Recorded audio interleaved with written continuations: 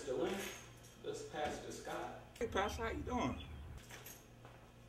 Yeah, I'm fine. I'm just gonna get straight to the point. Sir?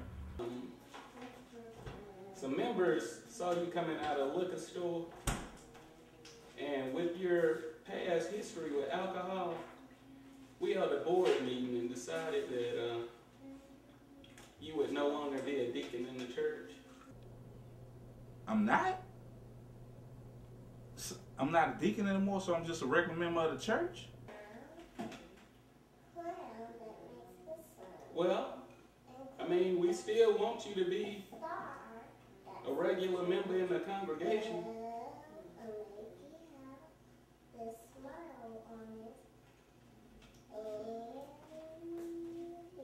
Okay. Well, I intend to see you bright and early at church. All right. Bye. All right. Have a good evening. Bye.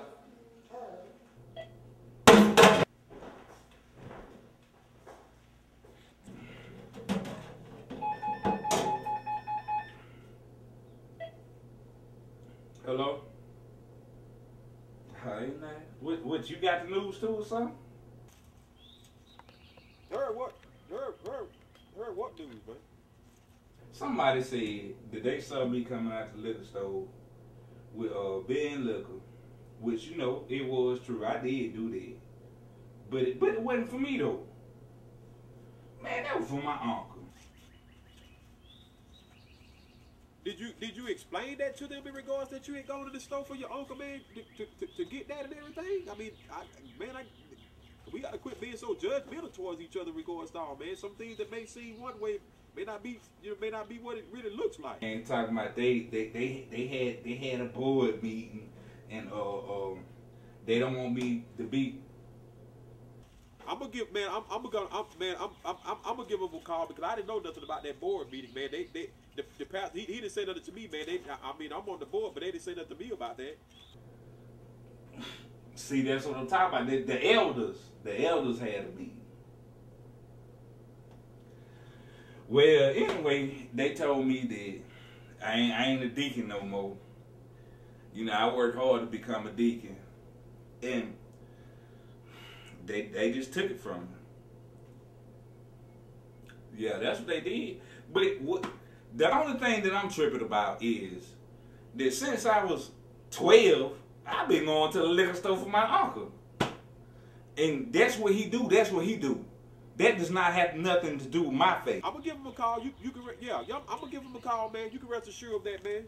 Where 2 or 3 are gathered, man. You know, they say the Spirit's supposed to be there, man. But we also supposed to be able to come together, man. You know, be able to talk about this situation, too, man. Nah, don't worry about it. You don't have to call them.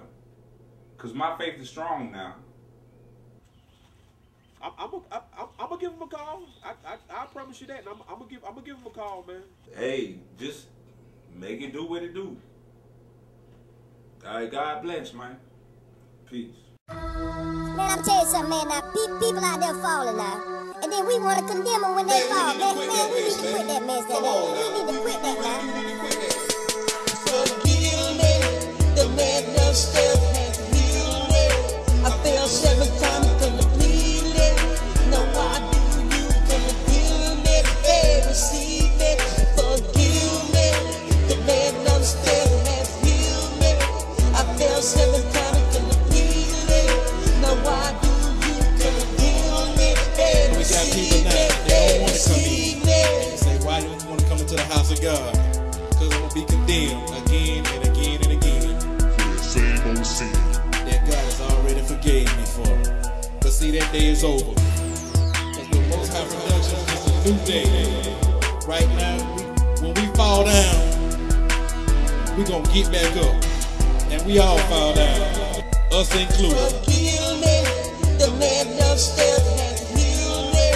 I fell 7 times completely. Now why do you condemn me? Hey, receive me, forgive me.